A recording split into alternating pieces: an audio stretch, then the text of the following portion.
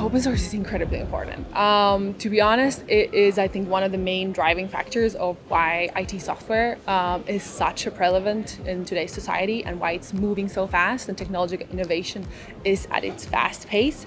Because with open source, you're actually inviting everyone to contribute. You're involving everyone into the development of products and software. And that's when you can really take those leaps and you can get further and faster and better as well with everyone's help.